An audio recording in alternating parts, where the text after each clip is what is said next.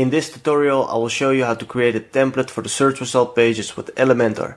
Because we have added a search bar to the home page, the relevant pages and posts will be shown on the search results page. And as you can see, if you now enter something in the search bar, the results will be shown on a page, and to adjust that, a template must be set for the search result pages. And for this we can use the template from the archive page that we've created in the previous tutorial. So let's do that right now. So first I go to the theme builder by clicking on the icon in the top and then select theme builder. And now on the left in the menu you can see the option search results. So click on it and after that click on add new. And now go to my templates and select the section for the archive page. Click on insert and after that on yes. Everything is already looking good, so we don't have to adjust anything here. And the reason that you do not see an image with some cards is because no featured image has been set for the pages yet.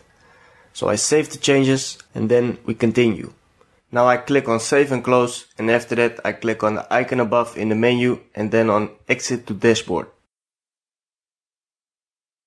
So now I'm back in the WordPress dashboard and I'm going to the overview with all the pages. And for all the pages I open the edit option in a new tab.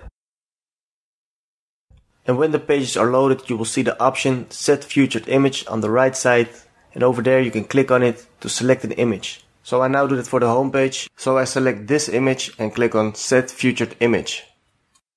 And after that I click on the blue update button.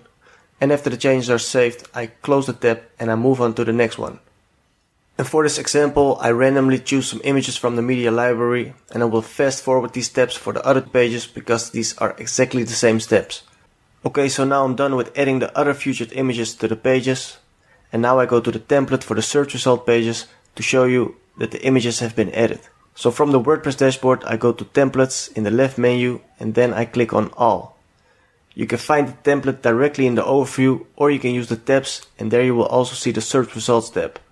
Click on it and you will find all your templates for search result pages there. If you have multiple templates for a category, you can see which one is currently enabled at instances. Now I click on edit with Elementor, and after the page is loaded, we can now see that also an image is displayed for all the pages. So that's how it works, and all the pages and posts are now looking good when they appear in the search results. So that was everything for this tutorial, and in the next one I'm going to show you how you can create one page for all your posts organized by category. Don't forget to like the video if you found it helpful and interesting. Also make sure to subscribe to the channel if you haven't done already, and also hit that notification bell so you stay updated when new videos are uploaded, because there's a lot more coming, so stay tuned for that.